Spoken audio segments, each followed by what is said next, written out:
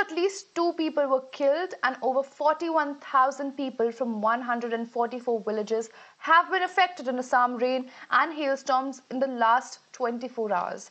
Devastating hailstorm was witnessed in parts of the state, especially in Tinsukia and Hojai district.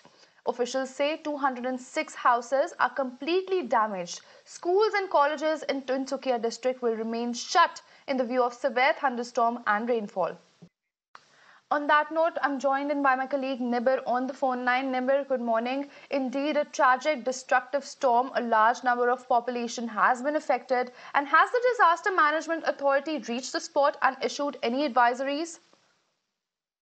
Indeed, the storms have taken a huge turn in Upper Assam. There are areas such as Tinsukia, Golaghat, and also Dima Hasab and Dibrugarh, where storms have, had a disastrous impact. Over 144 villages have been affected. Over 40,000 individuals have been affected, and over 600 houses damaged, with 2 deaths in Tinsukia district. So that is the situation, and to control the situation, the government has issued guidelines to follow during the storm season, and also has activated helplines to contact.